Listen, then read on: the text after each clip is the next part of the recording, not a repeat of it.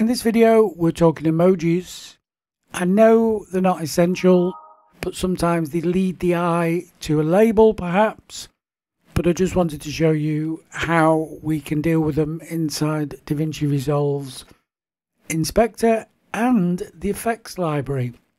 And I'm going to start with the effects library because it is the easiest.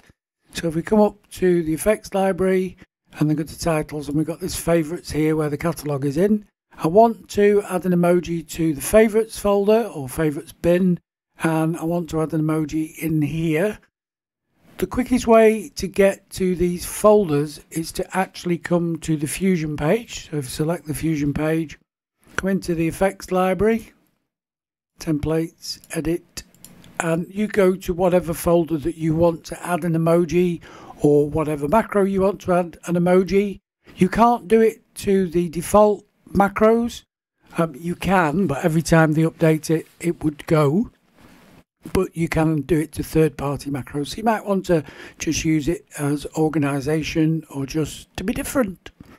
While I'm on here, if I right-click, I can select Show Folder. That then opens the folder with the macro in. I go up one level, and I can see here there is the folder. That is the bin that is situated here. Now I need to grab an emoji. An emoji is a Unicode character. It's basically a font, and that's why they work. You can put them anywhere you would put a font or a title or anything, a label, whatever you want. As long as it's text, then you can use an emoji instead of a letter. I'm going to grab this first place medal and I'm going to copy it. The link for this website will be in the description. It's Emojipedia. There are lots of different emoji websites out there, but all the emojis will be basically the same. They look different on different devices, but they come from the same Unicode. Back in our folder, I'm actually going to add this as the second character, and the reason I'm doing that is because the hash at the beginning will put it at the top of my category in the effects library. So now I've added it. Davinci Resolve responded, and sometimes you have to restart Davinci Resolve. In fact, most times you have to restart Davinci Resolve, but now you can see that emoji is in our bin here, so we can see it here.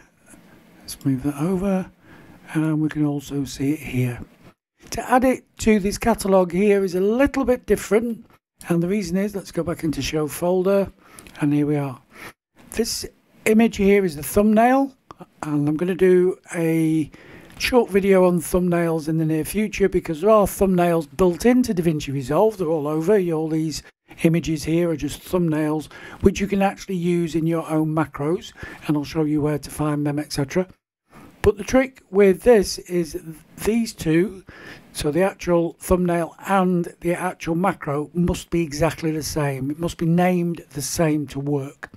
This might look a little bit different than yours because I have it set up to open with Visual Studio Code by default. But all I need to do is drop in the emoji there, but I also need to add it to the thumbnail. And this definitely needs a restart in Fusion. And if I close that and I come back to the edit page, occasionally it needs a restart here, but no. So now we've got the emoji in both the macro inside the effects library and the bin inside the effects library. Next up, I'm going to show you how to add it into a macro. Now there is two ways, and the first way is just when you're building a macro.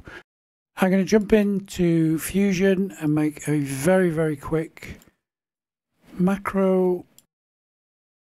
An important thing to remember here is if the information isn't going to be inside the macro, so for example here it says text here, when we go to create macro, so I'm just going to select all these and go macro, create macro.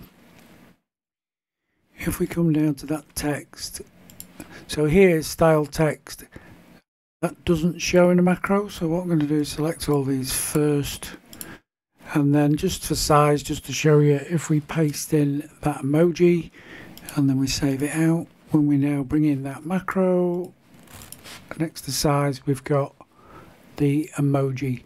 But in the macro, there is no style text. It doesn't say style text here. So if we added an emoji to the style text, it wouldn't show, because it's not going to show in here by default. But anything else that's down here, we can add an emoji very simply when we're building a macro.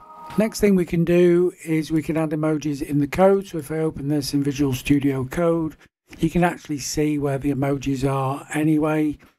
Where it says name, then this is the name inside a button in this case for this example. So if I just go back to Davinci Resolve and I bring in that catalogue and have a look in here, so you can see we've got Davinci Resolve Cloud Update. I jump back in the code and there we go, Davinci Resolve Cloud Update.